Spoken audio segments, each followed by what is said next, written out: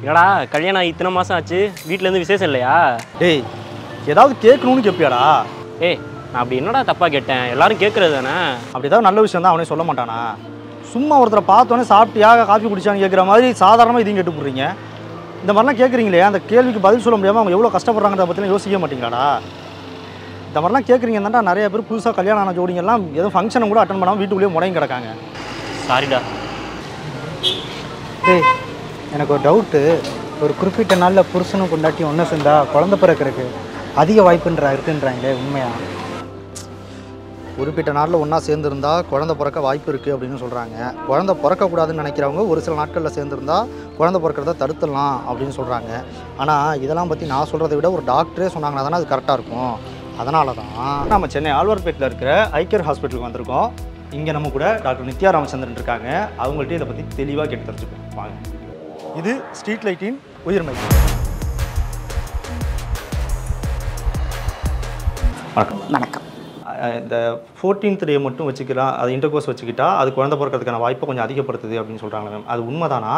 அது உண்மைதான் அப்படின்னா அது வச்சுக்கிறது மூலமாக உண்மையாக அப்படி வச்சுக்கலாமா? அப்படி வச்சுக்கிறது மூலமாக ஏதாவது ட்ராபேக் ஏற்படுறதுக்கு வாய்ப்பு இருக்கா? There is something called as fertility window. அதாவது இந்த டைம் டு இந்த டைம் நீங்கள் இன்டர்கோர்ஸ் இருந்தீங்கன்னா probability of achieving a pregnancy is higher. அப்படின்னா ஒரு குறிப்பிட்ட நாளில் இன்டர்கோர்ஸ் வச்சுக்கிட்டா குழந்தை பிறக்கிறதுக்கான வாய்ப்பு அதிகமாக இருக்குன்றது உண்மைதான். ஆனால் அது சரியாக 14வது நாள் தானா அப்படின்றதான் இப்போதைக்கு கேள்வி. இப்போ ரெகுலர் மென்ஸ்ட்ரல் சைக்கிள்னா 28 டே சைக்கிள் இருந்துச்சுன்னா 28 to 35 டேஸ்க்குள்ளே ஒரு பெண்ணுக்கு சைக்கிள் வரலாம், பீரியட்ஸ் வரலாம். That is called as a regular cycle. இந்த ரெகுலர் சைக்கிள் இருக்கிற பெண்களுக்கு சப்போஸ் எவ்ரி 28 டேஸ் பீரியட் வரவங்களுக்கு 14th டே ஓவிலேஷன் நடக்கும். பட் இதுவே ஒரு 30 டே 35 டே இருக்கிறவங்களுக்கு வந்து 14th டே ஓவிலேஷன் நடக்காது. It will be a little later than the 14th day. 16th டே இருக்கலாம் ஒரு 18th டே இருக்கலாம். ஸோ இந்த மாதிரி இருக்கிறவங்களுக்கு வந்து நம்ம 14th டே கால்குலேஷன் கொடுத்தா அது தப்பாயிடும். அப்போது ஒரு குறிப்பிட்ட டைமில் இன்டர்கோர்ஸ் வச்சுக்கிட்டா குழந்தை பிறக்கிறதுக்கான வாய்ப்பு அதிகமாக இருக்குது அப்படின்றதுக்கும் ஒரு பெண்ணோட பீரியட் சைக்கிளுக்கும் மாதவிடாய் சுழற்சிக்கும் ஒரு தொடர்பு இருக்குது அப்படின்றது புரியுது. இதுக்கப்புறம் டாக்டர் சொல்ல போகிற எல்லா விஷயமும் உங்களுக்கு தெளிவாக புரியணும்னா ஒரு பெண்ணோட அந்த பீரியட் சைக்கிள் ஏன் நடக்குது, எப்படி நடக்குது அப்படின்றத தெளிவாக புரிஞ்சுக்கிட்டா தான் முடியும். பீரியட் சைக்கிள்ன்றது அந்த மாதவிடாய் சுழற்சின்றது ஒவ்வொரு பெண்ணும் அவங்களோட வாழ்நாளில் பெரும் பகுதியில் அனுபவிக்கிற ஒரு முக்கியமான ஒரு நிகழ்வு. ஒரு பெண்ணோட அந்த மொத்த இனப்பெருக்க உறுப்பும் ஒரு ஆணோட காட்டிலும் ரொம்ப சிக்கலான ஒரு அமைப்பாக இருக்கும். ஏன்னா ஒரு ஆணோட இனப்பெருக்க உறுப்போட வேலையே ஸ்பேமை உற்பத்தி பண்ணி அந்த ஸ்பேமை இன்டர்கோர்ஸ்க்கு அப்புறம் கொண்டு போய் ஒரு பெண்ணோட கருப்பையில் சேர்க்கறதோட முடிஞ்சிருச்சு. ஆனால் ஒரு பெண்ணுக்கு கருமுட்டையை உற்பத்தி பண்ணுறதுலேருந்து ஒரு கருவை முழு குழந்தையாக வளர்த்து இந்த உலகத்துக்கு கொண்டு வந்து சேர்க்குற வரைக்கும் ஒரு பெரிய வேலை இருக்குது. இந்த விஷயம் நடக்கலனா கூட அதுக்கு இடையிலேயே பீரியட் சைக்கிள் அப்படின்னு ஒன்று நடக்குது. அதில் மாதம் மாதம் பீரியட்னு ஒன்று வருது. இவ்வளோ விஷயத்தையும் ஒரு பெண்ணோட இனப்பெருக்க உறுப்பு செய்ய வேண்டியது இருக்குது. அதனால் அது ரொம்பவே காம்ப்ளெக்ஸான சிக்கலான ஒரு உறுப்பு. அதனால் அது எப்படி செயல்படுது, ஏன் அந்த மாதிரி பீரியட் வருது அப்படின்றத முதல்ல தெரிஞ்சுப்போம். ஒரு கருப்பை இப்படி தான் இருக்கும். இந்த கருப்பையோட 2 பக்கத்துலேயும் இப்படி ஒரு டியூப் மாதிரி இருக்கு இல்லையா, இதுக்கு ஃபெலோப்பியன் டியூப் அப்படின்னு பேர். இதோட 2 முனைகள்லையும் இப்படி பந்து மாதிரி ஒரு அமைப்பு இருக்கும். இதுக்கு ஓவரி அப்படின்னு பேர். இதுதான் மாதம் மாதம் ஒரு கருமுட்டையை ரிலீஸ் பண்ணும். இதுலேருந்து வெளியில் இந்த மாதிரி விரல் நீச்சி மாதிரி நீட்டிக்கிட்டு இருக்குல்ல, இதுக்கு ஃபிம்ப்ரியே அப்படின்னு பேர். இதுக்கு பக்கத்துலேயே இன்ஃபண்டிபுலம் அப்படின்னு ஒரு அமைப்பு இருக்கும். அதுக்கு அடுத்தது ஆம்பியூலா அப்படின்னு ஒரு அமைப்பு இருக்கும். இந்த ஃபிலோப்பியன் டியூபோட அந்த மையப்பகுதியை இஸ்துமஸ் அப்படின்னு சொல்லுவாங்க. சரி, இதுக்கப்புறம் கருப்பையோட பகுதி எப்படி இருக்குன்னு பார்ப்போம். கருப்பை 3 லேயர்களால் பிரிக்கப்பட்டிருக்கும். கருப்பையோட வெளிப்பக்கம் அவுட்டர்மோஸ்ட் லேயர், அதாவது மொத்தமாக வெளியில் இருக்கக்கூடிய அந்த லேயருக்கு பெரிமெட்ரியம் அப்படின்னு பேர். அதுக்கு அடுத்தது அப்படியே உள்ளே இருக்கிற அந்த மையத்தில் இருக்கக்கூடிய லேயருக்கு மயோமெட்ரியம் அப்படின்னு பேர். இது கொஞ்சம் திக்கான லேயர். இதுதான் குழந்தை பிறக்கும் போது கரெக்டாக சுருங்கி விரிஞ்சு குழந்தை வெளியில் கொண்டு வரதுக்கு ஹெல்ப் பண்ணுறதா இருக்குது. இதுக்கு அப்படியே உள்ளே இருக்கிற அந்த இன்னர்மோஸ்ட் லேயருக்கு எண்டோமெட்ரியம் அப்படின்னு பேர்.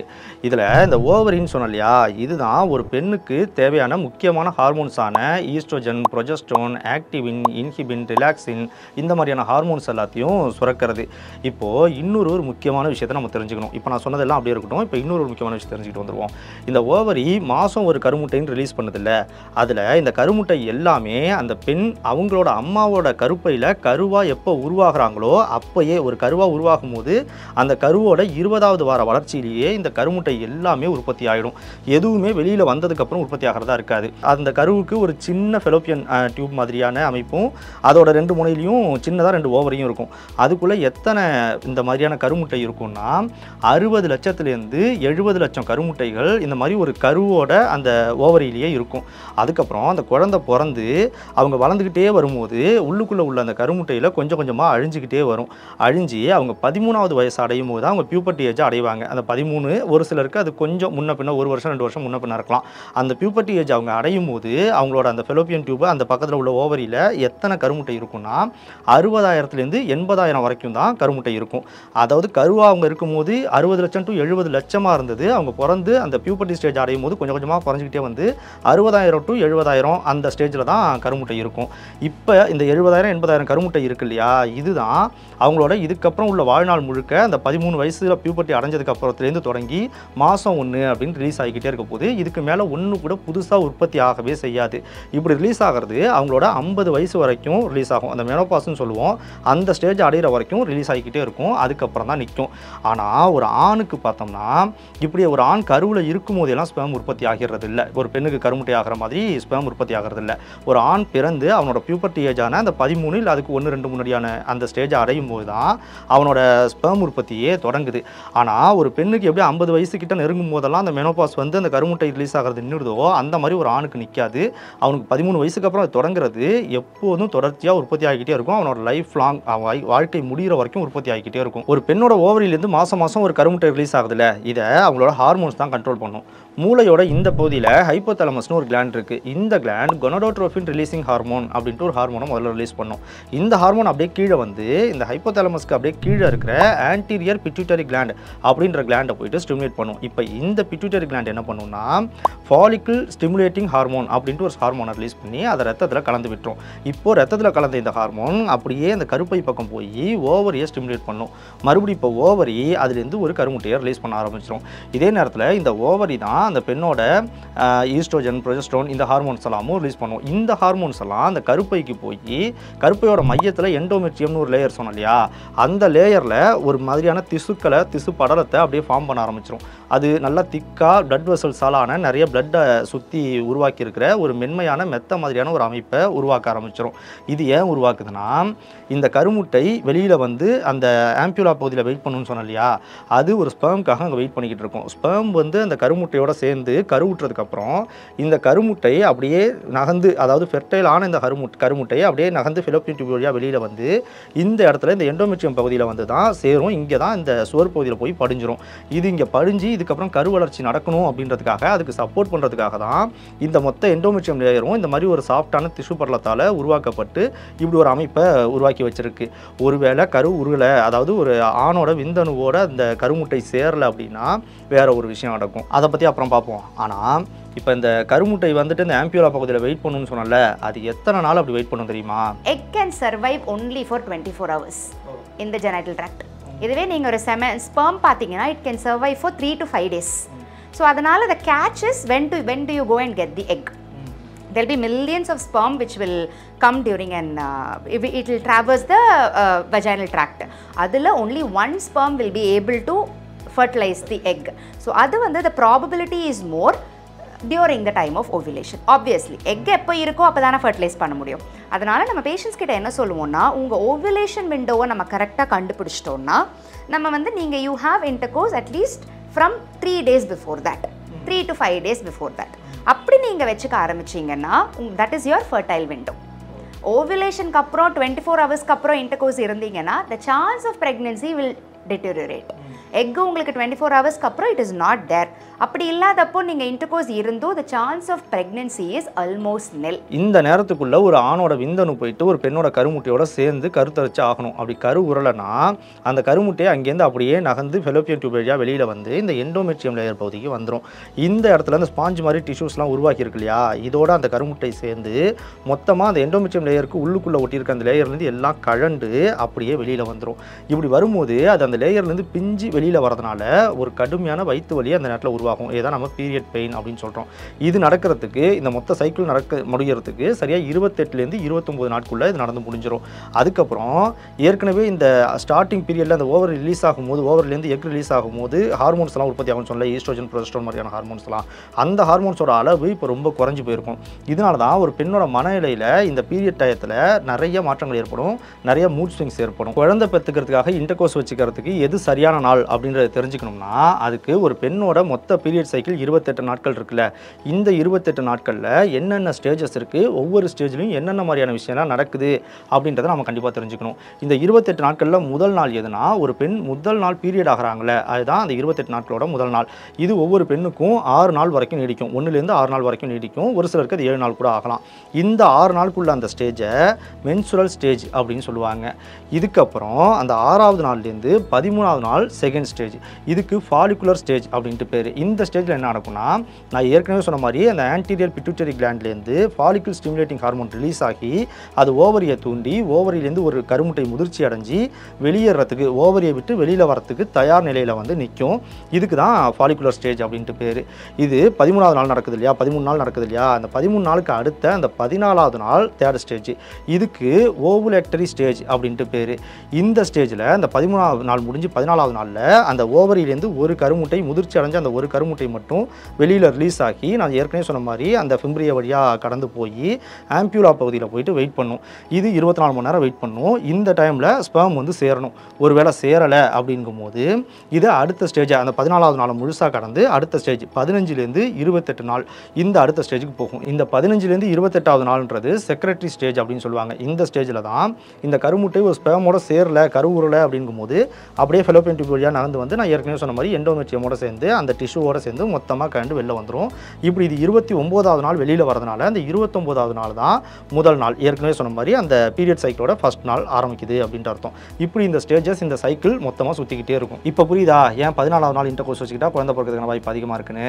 ஒரு கருமுட்டை அந்த ஆம்பியூலாவில் வெயிட் பண்ண போகிறது இந்த 14வது நாள் தான் ரிலீஸ் ஆகி வெயிட் பண்ண போகுது. அதுக்குள்ளே ஒரு ஸ்பெர்மோட அது போய் சேரணும். ஸ்பெர்ம் ஒரு கருப்பைக்குள்ளே 3 நாட்கள் தான் குறைஞ்சபட்சம், அதிகபட்சம்னா 5 நாள்னு சொல்லலாம். 3 நாள் நம்ம எடுத்துக்கிட்டோம்னா 3 நாள் தான் அங்கே உயிரோடு இருக்க போகுது. அப்போ 14வது நாள் இன்டர்கோர்ஸ் வைக்கணும். அப்படி இல்லைன்னா அந்த 14வது நாளுக்கு முன்னாடி 2 நாள் பின்னாடி 2 நாள் 12, 13, 14, 15, 16 இந்த கேப்பில் நம்ம இன்டர்கோர்ஸ் வச்சுக்கிட்டோம் அப்படின்னா கண்டிப்பாக ஸ்பெர்ம் போயிட்டு அங்கே ரீச் ஆகிறதுக்கு வாய்ப்பு இருக்குது. ஸோ கரு உருவாகிறதுக்கு வாய்ப்பு இருக்குது. ஆனால் இந்த விஷயத்தை குழந்தை பிறக்கிறதுக்காக மட்டும் இல்லை. சில பேர் பார்த்தீங்கன்னா கான்ட்ரசெப்ஷனே வச்சுப்பாங்க, அதாவது இந்த டைம்குள்ளே இன்டர்கோர்ஸ் வச்சுக்கிட்டா நம்ம குழந்தை பிறக்காது. ஸோ அந்த மாதிரி அந்த கருத்தடை இதுவாகும், இட் இஸ் யூஸ்ட். இப்படி ஓவுலேஷன் நடக்கிற அந்த நாள் இல்லை அதுக்கு முன்னாடி பின்னாடி 2 நாள், இதை தவிர்த்து மற்ற நாட்களில் இன்டர்கோர்ஸ் வச்சுக்கிறது மூலமாக கரு தரிக்காதுன்றதுனால இதை கருத்தடையாக கூட சில பேர் பயன்படுத்துகிறாங்க. கரு தரிக்க வேண்டாம் அப்படின்னு நினைக்கிறவங்க கூட இதை பயன்படுத்தலாம் அப்படின்னு சொல்கிறாங்க. சரி, இப்போது ஏற்கனவே டாக்டர் சொன்ன மாதிரி இந்த ஓவுலேஷன் பீரியட்ன்றது எல்லா பெண்களுக்கும் கரெக்டாக அந்த 14வது நாள் தான் நடக்கும் அப்படின்னா அர்த்தம் இல்லை. 14வது நாள்ன்றது கொஞ்சம் முன்னாடியோ பின்னாடியோ போகிறதுக்கு வாய்ப்பு இருக்குது. அப்படி இருக்கிறவங்க 14வது நாள் தான் கணக்கு பண்ணி 14 நாள் இன்டர்கோர்ஸ் வச்சுக்கும் போது அவங்க குழந்தை பிறக்கணும்னு நினச்சி வச்சுக்கிட்டாங்கன்னா அவங்களுக்கு குழந்தை பிறக்கிறது தடைபடுறதுக்கும் வாய்ப்பு இருக்குது. பிறக்கக்கூடாதுன்னு நினச்சி அந்த 14 நாளை விட்டுட்டு மற்ற நாட்களில் வச்சுக்கிறவங்களுக்கு குழந்தை பிறந்துறதுக்கும் வாய்ப்பு இருக்கு இல்லையா? எஸ். இப்போ வந்து நம்ம ஒரு புதுசாக கல்யாணம் ஆனவங்க are people who are just trying for a pregnancy, அவங்களுக்கு நம்ம வந்து பை த புக்ஸ் போக சொல்கிறது இல்லை. What we tell them is try to have intercourse at least once in 3 days. அதாவது ஃப்ரீக்வெண்ட் செக்ஷுவல் இன்டர்கோர்ஸ் இருந்தீங்கன்னா உங்களுக்கு ஆப்வியஸ்லி குழந்தை பிறக்கிறதுக்கான வாய்ப்புகள் ஜாஸ்தி. ஏன்னா சில பேருக்கு நம்ம இந்த ஃபர்டைல் விண்டோன்னு சொல்லும்போது டென்ஷன் ஆகிடுவாங்க. ஸோ அந்த ப்ரெஷர் ஆஃப் அந்த பெர்ஃபார்மன்ஸ் ஆன்சைட்டின்னு சொல்லுவோம். ஸோ அந்த நேரத்தில் அந்த இன்டர்கோர்ஸ் வந்து இட் இஸ் ஃபார் த பேபிங்கிற ப்ரெஷரில் they do not enjoy the process and it becomes a burden for them. So அந்த ப்ரெஷர்னாலேயே சில time what has to happen naturally does not happen. இப்படி ஒவ்வொரு பொண்ணுக்குமான ஓவுலேஷன் டைம் மாறுபடும்னா அப்போ எதுதான் சரியான டைம்ன்றது எப்படி தான் தெரிஞ்சுக்கிறது? Now there is something called as இப்போ பாலிசிஸ்டிக் ஓவரி இருக்குது, PCOD இருக்கிற பெண்களுக்கு வந்து எப்போ எக்கு வெளில வருதுன்னு தெரியாது. ஸோ அந்த மாதிரி இருக்கிற பெண்கள் they have to visit a practitioner. ஒன்றில் நம்ம ஸ்கேன் பண்ணி கண்டுபிடிச்சிடலாம் எப்போ எக்கு கரெக்டாக எங்களுக்கு ரிலீஸ் ஆகுதுன்னு. R there are ovulation kits available, urine test. அது அந்த டெஸ்ட் வச்சு நீங்கள் வீட்லேயே அந்த இது போட்டு பார்த்துட்டிங்கன்னா ப்ரெக்னென்சி கிட் மாதிரி இருக்கும். அதில் உங்களுக்கு எப்போ ஓவுலேஷன் நடக்கிறதுன்னு யூ கேன் ப்ரெடிக்ட். அது மட்டும் இல்லை, ஒரு பெண்ணுக்கும் ஆணுக்குமான அந்த அன்னோன்யம், அந்த லவ் இதெல்லாம் கணக்கில் எடுக்கணும்ல. அப்படி இருக்கும்போது இப்படி நேரம் நாள் இதெல்லாம் பார்த்து குழந்தை பிறக்கணுன்றதுக்காக மட்டுமே இன்டர்கோர்ஸ் வச்சுக்கிங்கன்னு சொல்கிறது முதல்ல சரிதானா? எஸ், கண்டிப்பாக இருக்குது. பிகாஸ் இப்போ நம்ம கிட்ஸ் எல்லாம் கொடுத்துட்றோம் அவங்களுக்கு, ஒரு ரெகுலராக ஸ்கேனுக்கு வாங்கன்னு சொல்கிறோம். யூஸ்வலாக 11th day 15th டே நம்ம ஸ்கேன் பண்ணி பார்ப்போம் 15 to 16th எப்போ எக் ரப்ச்சர் ஆகுதுன்னு. கரெக்டாக அது ரப்ச்சர் ஆகிறதுக்கு முந்தின நாள்லேருந்து ஒரு 2 days before we tell them start having regular intercourse. But அந்த நேரத்தில் இப்போ 2 most of them are working, both of them. அப்படி இருக்கிற பட்சத்தில் the girl will have work at the office, வேறு ஏதாவது ப்ராப்ளம்ஸ் இருக்கலாம். இவருக்குன்னு பார்த்தீங்கன்னா there'll be something else on top. இது வந்து it is actually falling behind. அந்த நேரத்தில் maybe they are not in the mood to have an intercourse, but it is forced. இல்லை you have டுங்கும்போது you cannot miss the window அப்படிங்கும்போது it is a pressure. So அது இருக்கிறதுனாலேயே stress is one of the reasons for சப்ஃபர்டிலிட்டி. குழந்தை பிறக்காததுக்கான one of the reason is stress. Plus மேல் ஃபேக்டர்னு பார்த்தீங்கன்னா அந்த நேரத்தில் அவருக்கு erection problem ஏதாவது வரலாம், maybe there is an ejaculatory dysfunction, அந்த மாதிரி ஏதாவது இருக்கிறதுக்கான வாய்ப்புகள் கண்டிப்பாக இருக்குது. இப்போ கடைசியாக ஒரு முக்கியமான விஷயத்த சொல்லிடணும், ஏன்னா சில பேர் தப்பாக புரிஞ்சுக்க வாய்ப்பு இருக்குது. அந்த 1வது நாள் 28வது நாள்னு சொல்கிறது ஒரு மாதத்தோட 1ஆம் தேதி ஆரம்பித்து 28வது தேதி அப்படின்ற மாதிரி கணக்கு எடுத்துறாதீங்க. ஒவ்வொரு பெண்ணுக்கும் பீரியட் சைக்கிள் தொடங்குற அந்த முதல் நாள் கொஞ்சம் மாறுபடும். எல்லா பெண்ணுக்கும் இந்த தேதியில் தான் தொடங்கும் அப்படின்னு அர்த்தம் இல்லை. ஸோ பீரியட் எந்த நாள் எந்த தேதியில் தொடங்குதோ அதுலேருந்து 28 நாள் கணக்கு அப்படின்னு தான் அர்த்தமே தவிர மாத கணக்கில் 1ஆம் தேதி டு 28ஆம் தேதி 30ஆம் தேதி அந்த மாதிரி கணக்கு எடுத்துறாதீங்க. இப்போது இதை பற்றி நம்மக்கிட்ட டாக்டர் தெளிவாக இன்னும் நிறைய விஷயங்களை பேசியிருக்காங்க. அது எல்லாம் சேர்த்து ஒரு மொத்த வீடியோவாக நம்ம இதில் போட முடியாது. அதனால் அந்த வீடியோவை நம்மளோட அஃபிஷியல் ட்விட்டர் அக்கௌண்ட்டில், இன்ஸ்டாகிராம் அக்கௌண்ட்டில், டெலிகிராம் அக்கௌண்ட்லாம் போட்டிருக்கோம். அதோட லிங்க்கை இந்த வீடியோவோட ஃபஸ்ட்டு கமெண்ட்டில் பின் பண்ணி வச்சுருக்கேன், டிஸ்கிரிப்ஷன் லிங்க் கொடுத்துருக்கேன்.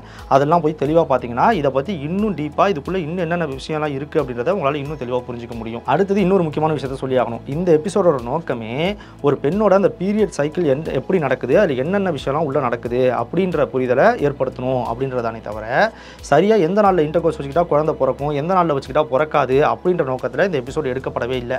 ஆனால் நிறைய பேர் கமெண்ட்ஸில் தொடர்ச்சியாக கேட்டுக்கிட்டே இருந்தீங்க, இந்த மாதிரி ஒரு விஷயம் இருக்கே அதை பற்றி பேசுங்க அப்படின்னு சொல்லி.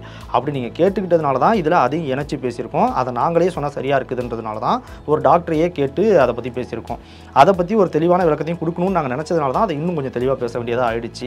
ஓகே, இப்போது சரியாக அன்பாக அரவணைப்பாக இருக்கணும் அப்படின்றது தான் முக்கியமே தவிர எந்த நாளில் வச்சுக்கிட்டா குழந்தை பிறக்கும் அப்படின்றதெல்லாம் அவ்வளோ முக்கியம் இல்லைன்றது தான் எங்களோட கருத்து.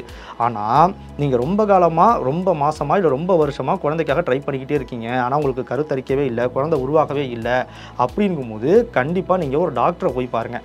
ஏன்னா குழந்தை உருவாகாமல் இருக்குது அப்படின்றதுக்கு இந்த ஒரு விஷயம் மட்டுமே, அதாவது அந்த ஓவலக்ட்ரி ஸ்டேஜில் இன்டர்கோர்ஸ் வச்சுக்கல அப்படின்றது மட்டுமே காரணமாக இருக்க முடியாது. அதுவும் ஒரு காரணமாக இருக்கலாமே தவிர அது மட்டுமே காரணம் இல்லை. இப்படி குழந்தை உருவாகாமல் இருக்கிறதுக்கு இன்னும் நிறைய காரணங்கள் இருக்குது. அதுக்கான சரியான ஒரு டாக்டரை போய் பார்த்தீங்கன்னா அவங்க டெஸ்ட் பண்ணி சொல்கிறது தான் சரியாக இருக்கும். ஸோ கண்டிப்பாக ஒரு டாக்டரை போய் பார்த்துருங்க. இந்த வீடியோவில் பேசுன மாதிரியே ஏற்கனவே விக்கல் ஏன் வருது, விக்கல் ஏற்படுறதுக்கு என்னென்ன காரணங்கள்லாம் இருக்குது, அதை நிறுத்துறதுக்கு என்னெல்லாம் பண்ணலாம் அப்படின்றத பற்றி நம்ம ஏற்கனவே ஒரு உயிர்மை எபிசோடில் தெளிவாக பேசியிருக்கோம். அந்த வீடியோ இங்கே வந்திருக்கும், கிளிக் பண்ணி பார்த்துருங்க. அடுத்த வாரம் புதன்கிழமை 6:30 மணிக்கு இன்னொரு உயிர்மை எபிசோடில் சந்திப்போம். அது வரைக்கும் ஸ்ட்ரீட் லைட் சேனலோட இணைஞ்சிருங்க.